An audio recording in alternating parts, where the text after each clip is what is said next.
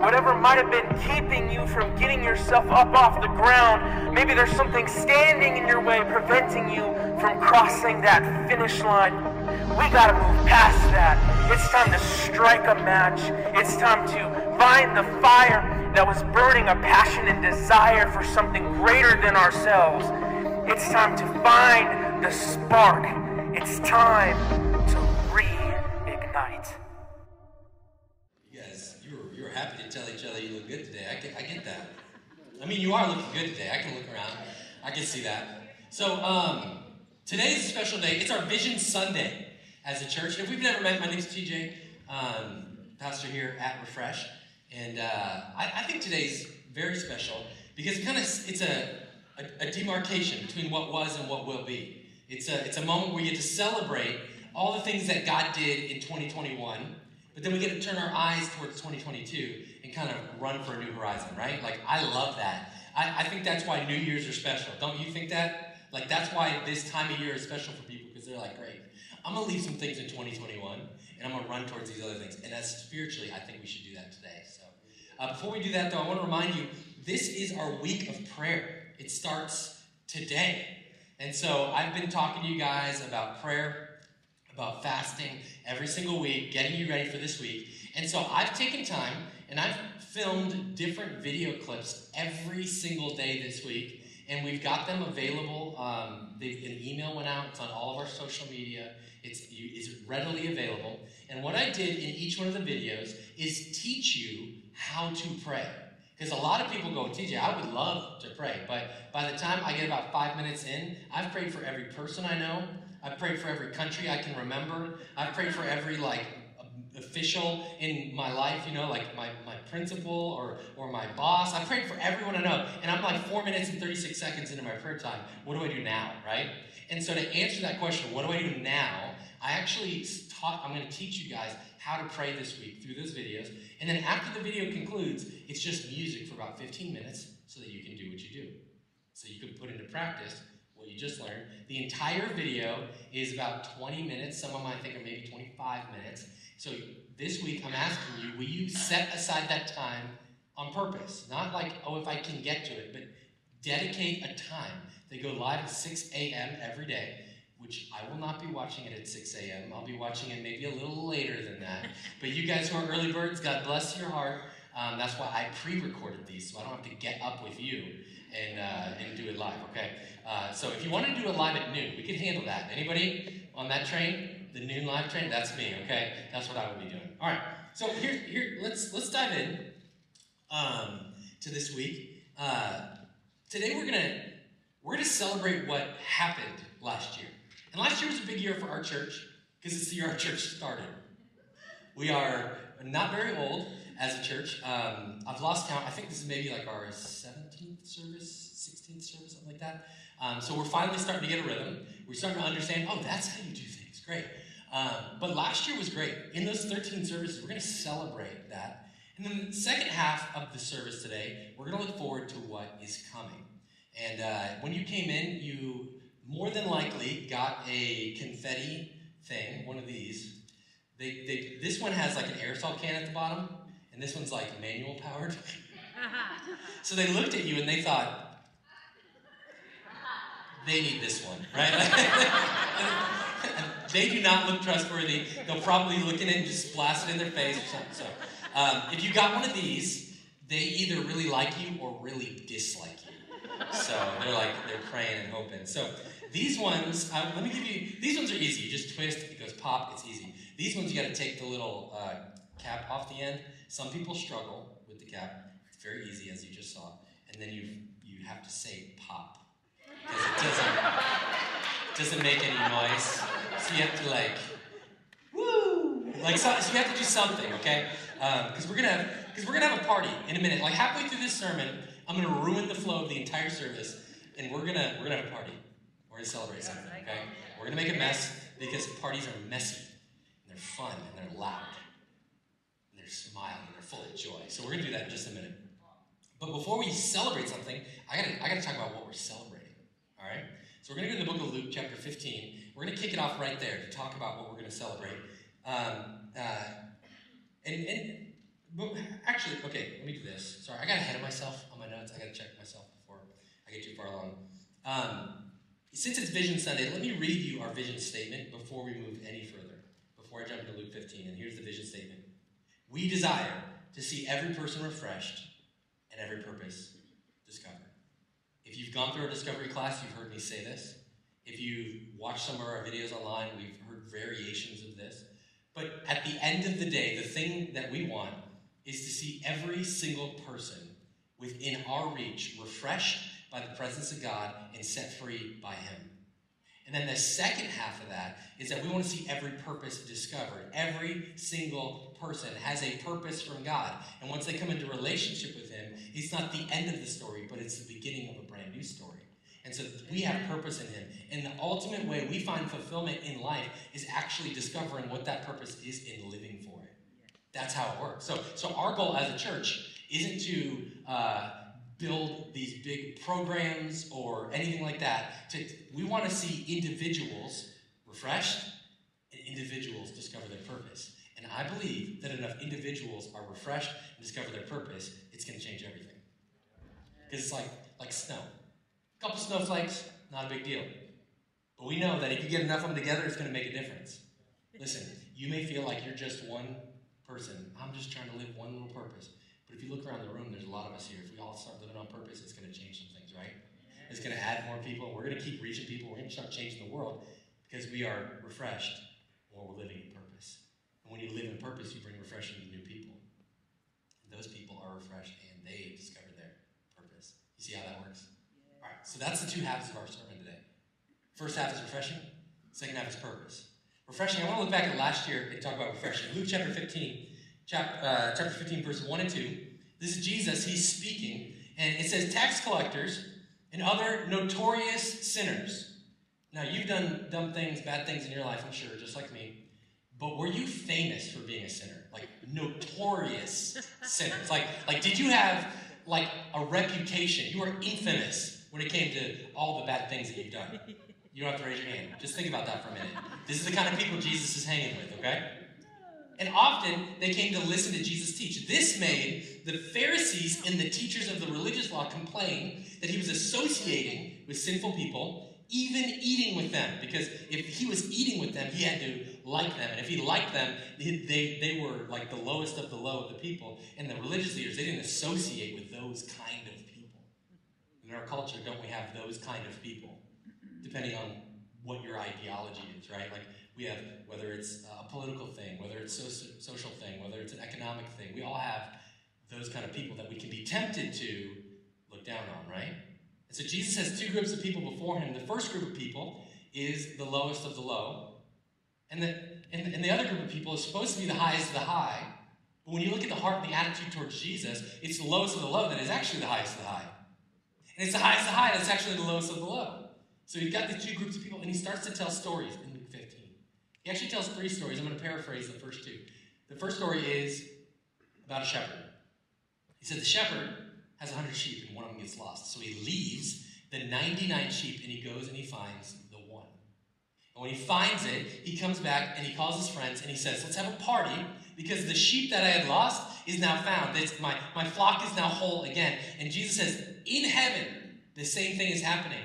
For one sinner on this side, sinner that repents and comes to me, than over the 99 that are already there. And then he tells another story. He says a woman lost a coin. She had 10 coins and she lost one, and she lit a lamp, she swept the floor, and she found her coin, and she called her friends, and they're like, let's have a party, because my coin, this very valuable coin that I lost, I found it. And again, Jesus says, there is rejoicing in heaven. The angels are throwing a party over one lost person that returns than over the others who are still around. You see, he's telling a story about the two groups of people that are before him. The sinners, notorious sinners, and the people who are supposed to have it all together. And one is looking down at the other, one feels rejected by the other, right? There's this distance, this gulf. And Jesus is saying, listen, this side, the 99, the 9, God's happy you're a part of this. But there is so much joy when the lost are found. There's party in heaven. And then he goes and he tells the third story. The first one was 1 out of 100. The next one was 1 out of 10. And this one's 1 out of 2. A father had 2 sons. The younger son came to the father and he said, hey, I want my share of my inheritance now before you die. And if my kid said that to me, I'm like, well, you're going to die now. So this parable over, right? Like, because he just said to his dad, I'd rather have you dead and have your things than to have a relationship with you. You're dead, right? Like, that's what I would do. Be like, you're no way. But in Jesus' story, the father goes, okay, here you go. The son goes off to a distant country, and he has lots of friends because he's spending lots of money. But when the money runs out, so do his friends. And he finds himself alone. There's a famine in the land, and he cannot find work. He cannot find food. He cannot do anything. And so he finds a job feeding pigs, and he's so hungry that he's longing for the food that the pigs are eating. And as a Jewish young man, living with an unclean animal would be the ultimate low of lows. And the Bible says that he came to his senses one day, and he realized, in my father's house, the servants are living better than I am right now. He goes, maybe here's what I'll do. I'll go back and ask my dad, can I just be a servant in your house? Because it's better than the life I'm living right now. And so he gets his speech together. When you were a kid, did you ever put a speech together before dad came home? You see, what had happened was, that's what he's doing. He's going, I'm going to go back to my dad.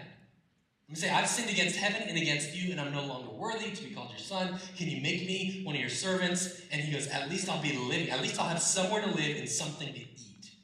Because even those have been wiped away from his life. And the Bible says that this rotten-smelling, rebellious kid started the journey home.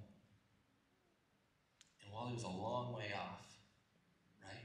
While he was a long way off. Let's read it together. Chapter 15, verse 20. So he returned home to his father, and while he was still a long way off, his father saw him coming.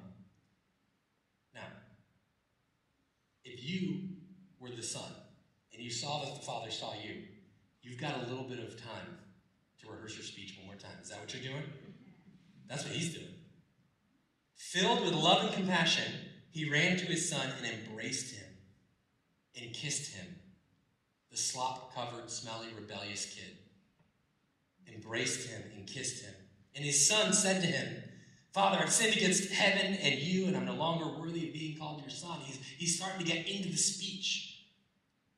But his father completely ignores him and cuts him off mid-sentence, and he says, but his father said to the servants, quick, bring the finest robe in the house and put it on him. It's like, could you imagine being the broken, dirty, nasty son coming up, going, oh my gosh, I wonder if he'll ever love me again, if he'll ever accept me again, if I can even come back into the house. And here he is, hugging you, embracing you, saying, go and get the best robe, which more than likely was hanging in the father's closet, right? He said, take the best thing we have and put it on this mess of a son of mine. And then he continues. And he says, get the ring and put it on his finger, because that's the signet of the family. He goes, he's back in the family. He's not just a kid. He's my son. So he puts the ring on his finger and puts sandals on his feet and kill the calf we've been fattening. Kill the calf we've been fattening. He's been preparing for the return of the son. He's been ready for the party to happen at any minute for the son to come home. He was anticipating this and killed the calf we've been fattening. We must celebrate. It's not optional. You get the words here? It's not like, oh, that's cool. Good story, bro. We must. It's imperative. It is not even an option. We must celebrate with a feast, for this son of mine was dead and is now returned to life. He was lost, but now he's found. And I love this line. So, the party began. Isn't that awesome? Like, I don't know about you, but I'm like, I picture all of this going on in my head, and I think this kid's going, oh my gosh, I got dad's robe on. Oh my gosh. Like, and the party is just bumping and thumping, right? But here's the difference between this story and the other ones. The other stories end right there. Like, sheep found, party done. Coin found, party done. But Jesus takes it a little bit farther. He goes, meanwhile, the older son was doing what he was supposed to do the whole time. He was working in the fields. And when he returned home, he heard music and dancing in the house. Now, I understand hearing music, but have you ever heard a person dance? Like, how hard are you partying if someone is on the way home and they're like, I hear dancing? That's some serious, there's some dancing going on, right? Anybody else? Does this strike you funny? Okay. He hears it. And so he asks one of the servants, what's going on? What's the thump going on? And he goes, well, your brother's back. And your father has killed the fattened calf, and we're celebrating because of his safe return. We must celebrate. The party has begun. He's back safe, so we had to party. And you would think that a brother who loves his brother would be happy. But he's not. Time out. Notorious sinners. Jesus is spending time with them. And the Pharisees, the religious leaders and teachers of the law, are appalled that Jesus would hang out with such broken and low-end people. You guys get where this story is that Jesus is telling? You understand that? Okay. Most preachers, when they preach about the younger son, but they never really talk about the older son. Because the older son isn't as fun to preach about. Because if I had to put myself in the equation of the two sons, I'm not the prodigal, because I didn't leave, and I'm not on my way home. I'm the older son. I'm the one who is supposed to be celebrating the brother coming home, but if I get too into my religiosity of it all, I end up like the older brother in this story. And so it's not a very fun passage to preach. It steps on some toes. And if you've been a Christian for a little while, this older brother, you're sitting in that seat. Does that make you uncomfortable? Sure makes me uncomfortable. Because we like our churches clean and not messy. We don't like to put the finest robe on the dirtiest people, do we? But Jesus is saying, we had to celebrate. We have to celebrate because the lost has been found. Let's continue with this brother. The older brother was angry and he wouldn't go in. His father came out and he begged him. But he replied, all these years I've slaved for you and never once refused to do a single thing you told me to do. I've been serving for so long. I have shown up early to set up the church. I worked in the nursery. I played music. I did the sound. I ran a small group. I was at every outreach. And this guy walks in off the street and you're happier to see him than you are to see me. How many people's toes hurt right now? Mine do. I'm talking to me, right? It hurts. All these years. And in that time, you never even gave me one goat for a feast with my friends. You get the fattened calf for him, not even a goat for me. All right. I don't know how significant that is. I don't know their culture that well. All right. Yet, look at this language. When this son of yours, not this brother of mine. You guys get that? He's distancing himself. I am not like him.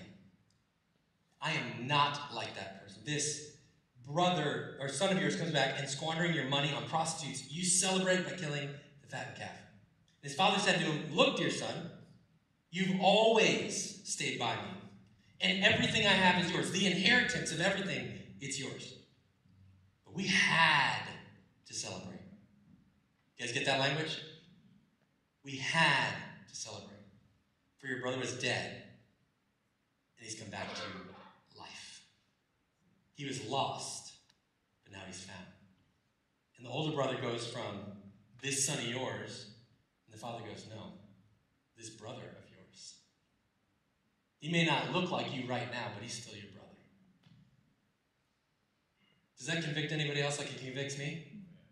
So what if we decided to be the older brother that celebrates? You know what I'm saying? Like what if we were like the father, and we didn't worry about what people looked like, or smelled like, or where they were coming from, or what they had done with their life up to that point. But we decided we were going to celebrate the day that the lost were found. I think it's a party, right? So, I don't know about you. I'm feeling like we need to have a party. Anybody else? Yeah? There's lots and lots of things we can celebrate. In 2021, did you know that 77 people discovered their gifts through our discovery classes? That's pretty cool, right? Okay. You can hold off on that, because I'm going to make you do a lot more than just, oh, that's wonderful, that's great. We have to be like the Father, okay? We got to celebrate big, big, big. So hold off on that and save it all up for one moment. You guys do that? Because you got to, some of you guys are yelling, pop, in a minute, okay? Did you know that there's 110 people on our serve team right now actively serving our church and our community? That's pretty good news, right? Did you know that there are 16 official small groups kicking off this week? Which is pretty amazing. We have as many small groups as many weeks as we've been around as a church. I don't know, that's pretty cool stuff. Did you know that in 2021, not 2022, 2021, we gave $25,893 to missions? I think that's kind of cool, don't you? But there's one number that is more important than all the other numbers. And we can have 99 small groups. We can have 99,000 people serving. But if we have the one, that's when the party begins. And so, can you guys get on your feet with me for a minute? If you didn't get one of these, there's people around with them. So if you want to wave to the sides, I don't know, put your hand in there if you didn't get one. But I want you guys to celebrate with me today. And I'm going to count to 5. We're going to do the whole thing all together, like pop, pop, pop. And some of you guys, you just, okay, you got to do your thing. No, we're going to celebrate because we're celebrating the 21 people in 2021 that actually gave their life to Christ last year. Isn't that awesome? That's some good news, isn't it? And so, we have to celebrate. We have to celebrate. So I want people outside this place to hear the party before they get to the party, right? There is a joy within our soul. So, like, can I count it down for 5 with you guys? All right, you guys ready? 5, 4, 3, 2, because you did.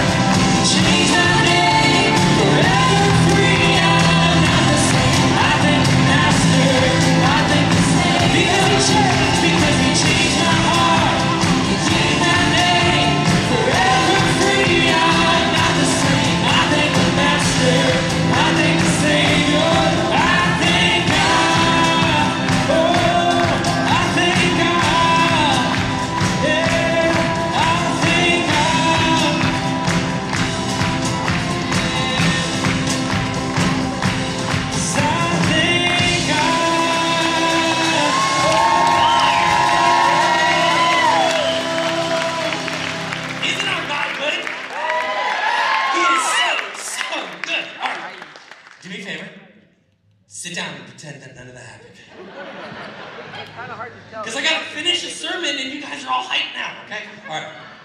So from here on out, I expect a lot of amens. Anybody? Amen, amen. You guys are ready to go? We are celebrating the 21 people who last year said yes to Jesus.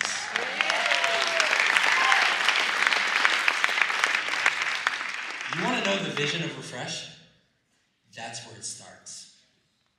Because the vision of refresh isn't even about the we or the us. It's about the individuals who know Christ, who come to know Christ.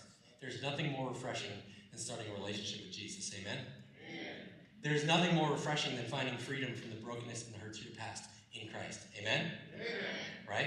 But then we need to turn our attention to the next part of this message, which is not just celebrating what has happened, but turning our attention to what we desire to happen in the future. And so, in every person refreshed is what we've been talking about, but I want to actually talk about the discovering of purpose and how life-changing that can actually be. Because each one of us here, if you have said, I'm a believer, and you've just decided that's it, you're missing out on the other half of all that God has for you. There's so much more for you available. It's not just about finish line, I'm going to heaven. That's actually the starting line of what God has for you.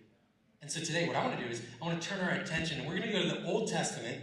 Now, I haven't really been able to teach out of the Old Testament yet very much this year, or even since the inception of our church. And I love to teach Old Testament stories. But when you're starting a church, you got to start with Jesus, right? So we started with Jesus today, and we're going to go into the Old Testament. We're going to look at how purpose works in a person's life. For those of you who are still distracted by the mess, we got a plan. We're going to clean it up, okay? In fact, you're a part of that plan. Just a little FYI, okay? So it's okay. You can just focus. If you're like me, like the mess is bothering you, and you're like, there's a piece of confetti on their shoulder, and I can't worship. I can't listen until it's off. Anybody? Okay. So everybody's like, good. All right. We're going to go to the book of 1 Kings, chapter 19, and I'm going to set up the story like this. Elijah is the main character of the story. God used him to do incredible things. I mean, amazing, huge miracles. But at this point in Elijah's life, he went from the mountaintop to the darkest and the lowest of valleys to the point where he even prayed that he would die. He isolated himself. He felt depressed. He felt anxiety. He felt alone. And he just started to pray, God, you might as well kill me because there's nothing left for me. Talk about a bad day. Talk about a bad month, because he went through this for months. And I know that there are a lot of you in this room that have felt the same way, maybe even right now. Was Elijah a follower of God? Absolutely. He was praying to God that he would die. So he's like thinking of God, right? He's a prophet of God who's done great things for God. He didn't leave God, but he felt like my time is done. I got nothing left. And so he finds himself on the mountain of God in a cave, this place where God was going to meet with him. He thought, maybe I could just go to this place, this desperate place of just trying to find something. And maybe that's why you walked in the doors of this church to begin with. Because you were like, you know what, I'm so desperate. Maybe this church plant that knows nothing about nothing will actually have something that I can deal with, right? You walked in the doors and you're like, okay, maybe there's something here. And that's maybe how you ended up here, just like Elijah, going, I'm at the end of everything. I don't know what's next. And then in verse 9, Elijah is in this cave and God begins to speak to him. But the Lord said to him, what are you doing here, Elijah? Doesn't seem like the most sensitive of questions to ask someone who's having like a really bad season. Bad month, year, I mean, whatever, right? Like, what are you doing here? Like, usually when I ask that question, what are you doing here? It's like more like rhetorical. Like, I kind of know why you're here, right? What are you doing here? Oh, I'm just came to get the popcorn in the movie, you know? Like, whatever. That's the language we use. But I think God's actually asking him a different question, and Elijah doesn't even realize it. He's not like, hey, what do you need? He's actually asking him, what are you physically doing in this place? Why are you here in this cave on this mountain? But Elijah doesn't get it. Look at his response. Elijah replied, I have zealously served the Lord God Almighty, but the people of Israel have broken their covenant with you, torn down their altars, killed every one of your prophets, and I'm the only one left, and they're trying to kill me too. This is what he believes. No one's good. Everyone's bad. I'm all alone, and I'm going to die soon. What are you doing here? I'm having a bad day, man. That's why I'm here. Like I'm burying my heart and my soul. Look at God's response. Go out to stand before me on the mountain. Get out of the cave. Go to the edge. The Lord told him. And as Elijah stood there, the Lord passed by, and a mighty windstorm hit the mountain. It was such a terrible blast that the rocks were torn loose. But the Lord was not in the wind. After the wind, there was an earthquake, but the Lord was not in the earthquake. And after the earthquake, there was a fire, but the Lord was not in the fire. And after the fire, there was the sound of a gentle whisper. The wind began to blow, and you would think the power of God blowing through the place and blowing out the bad. Not God. The earth began to shake. God's going to shake out the bad stuff out of your life. Not there. Fire rages. He's going to burn away the bad things. Nope. Whisper. Voice of God. And that was the voice of God, a gentle whisper. When Elijah heard the whisper, he wrapped his face in his cloak and he went out and stood at the entrance of the cave. I think when we pray, when we're having the desperate seasons of life, don't we pray for the wind and the earth to move and the fire to burn away? God, I need a big thing because I've got a big problem. Anybody else? I mean, you need to do an earth-shattering, wind-moving rocks, fire-burning away things, because the problems I face are huge. And God's like, watch this. With a whisper, I can do so much more. Because you want me to speak to your circumstances, and I want to speak to your heart. Anybody? When somebody whispers, you can't just whisper across the room, can you? You gotta lean in. You gotta get close. Sometimes uncomfortably close. When my kids want to tell me a secret, they get uncomfortably close to my ear. And it sounds like they're yelling in my ear when it's just this little whisper, right? And God says, I want you to draw near to me. Because you've been asking me for the big, but what I really want to do is speak to you in a close relationship. And so he goes out to the cave, and the voice said again, what are you doing here, Elijah? And Elijah still doesn't get it, because he gives the exact same response. He replied, I have zealously served the Lord God Almighty, but the people of Israel have broken their covenant with you, torn down their altars, and killed every one of your prophets, and I'm the only one left, and they're trying to kill me too. Didn't you hear me the first time? I'm having a bad day, man. Like I'm alone, I'm broken, people are dumb, everybody stinks. Don't you know that, God? Right? But God was never asking Elijah, what are you doing here? Why are you, tell me all the feelings you're feeling and all the things. He literally wanted to know, why are you physically standing in this place? Why are you physically here? And the Lord said to him, go back the way you came. Because you're not where you're supposed to be. You've literally walked away from where I wanted you to be. Why are you here when you should be there? It's like when your kid sneaks out of bed and you're like, what are you doing here? You're supposed to be there. Whisper. I want to bring the fire sometimes when they're doing that.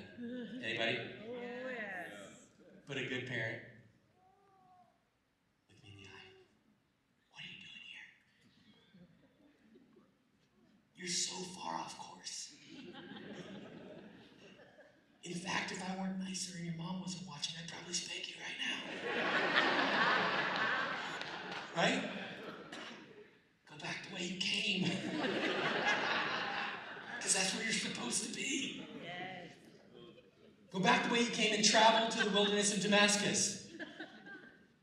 When you arrive there, anoint Hazael, that guy, to be king of Aram. And anoint Jehu, grandson of Nimshi, to be the king of Israel, and anoint Elisha, son of Shaphat, from the town of Abel-Meholah to replace you as prophet. Anyone who escapes from Hazael will be killed by Jehu, and those who escape Jehu will be killed by Elisha. Yet I will preserve 7,000 others in Israel who have never bowed down to Baal, the false god, or kissed him. Elijah's like, I'm having a bad day. Nobody likes me. They're trying to kill me. Everyone's dumb. They're being stupid. And I'm the only one who actually likes you, God. And what does he do? Completely ignores the rant and says, go back to where you came. Why would God do that? He didn't deal with his emotions. He didn't deal with his feelings. The only thing he really addressed was that you actually aren't alone. That's it. That's the only thing he addressed. That, like, he just literally goes, no, you're wrong. Like, we don't like that sort of interaction, do we? And sometimes we will have a conversation with God, and I do believe he does care about our emotions, and the way we feel, and the circumstances of life. But sometimes we get so comfortable and we lay down on the couch in the counselor's office of God, and we're like, these are all my problems. And he's like, you're wrong. Go do this. That's exactly what he says to Elijah. Why? Because Elijah lost his purpose. And when he lost his purpose, he lost the meaning. And he lost the reason that he was getting up in the morning. And he lost the reason that he was living. He lost the things in life that actually drew him closer to God. And when he lost the things that drew him closer to God, he got distanced, and he got broken, and he got alone, and he felt like he was end of his life because he had no more purpose left. We as a church, there's two things we want to see in every person's life. Them refreshed and them filled with purpose. Because when you have purpose, it changes the way you look at everything. And I'm not saying the only reason that anxiety or depression is in your life is because you don't have purpose. But I'm saying it could be a really big reason. Because when Elijah got broken and he got off course and he got the things in his life that he just wanted to quit on life, it's because he had nothing to live for. And maybe the reason you've been wanting to quit on whatever your relationship is, your situation is, your finances are, your job, whatever it is, maybe the reason you've actually been wanting to quit is because you don't have anything to live for. And you're trying to find something to live for. But you're not going to find the thing to live for in this world. There is no job that's going to fix it. There is no partner that's going to fix it. There's no medication that's going to fix purpose.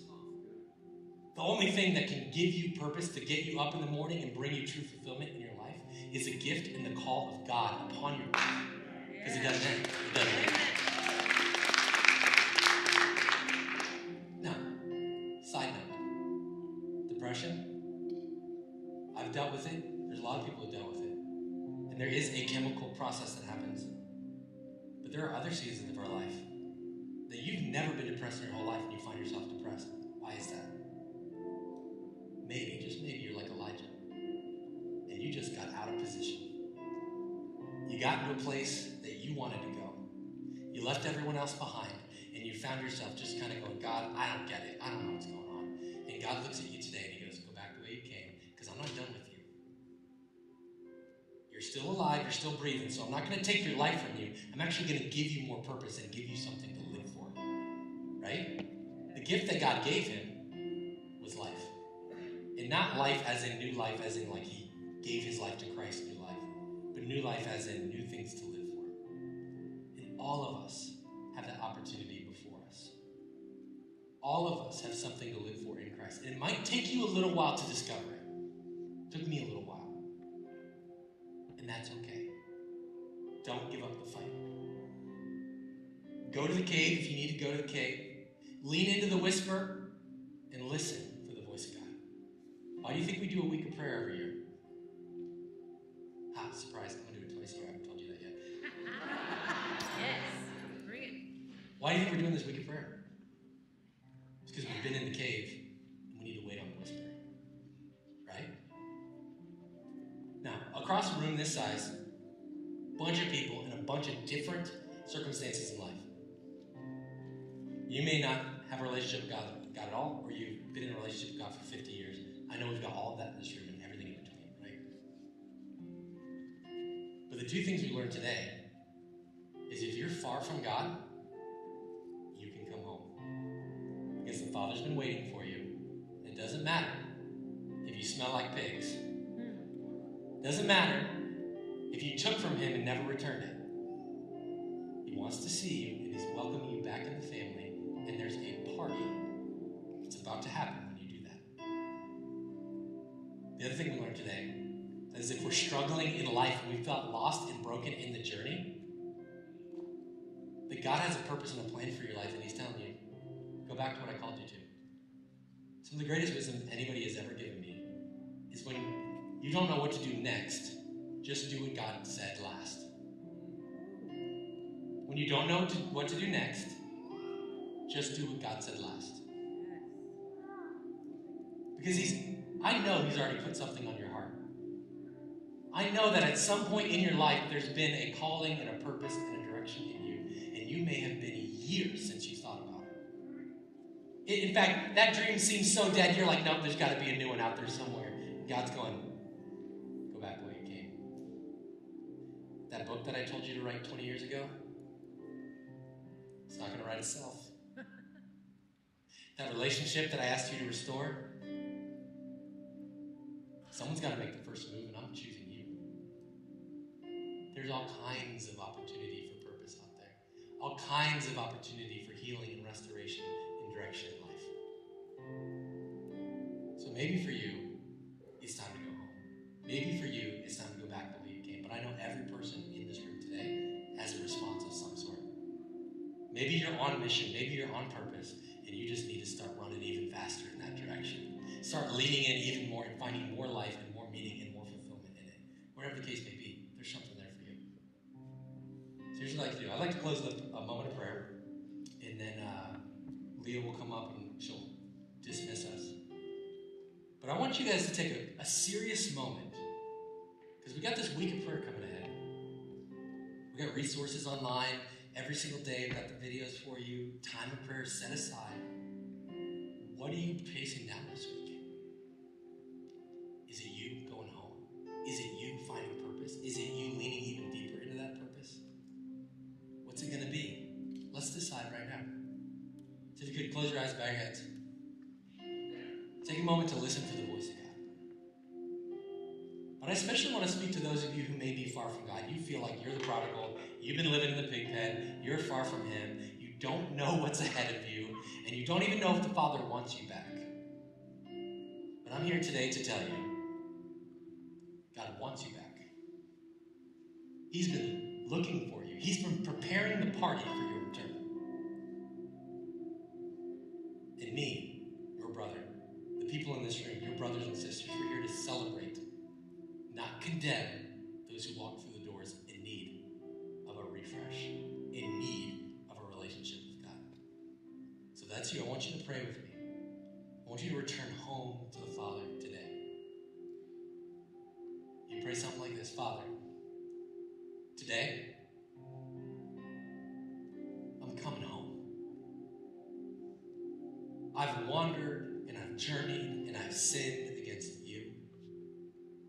And today I pray that you would forgive me of all of that. That I may be called your son, your daughter. Father, I pray that the joy of salvation would come to me. That new life would come to me, and that I would see new purpose. New things to live for. Because I want to live in you and for you. Thank you, Jesus. In your awesome and holy name we pray. Everybody says...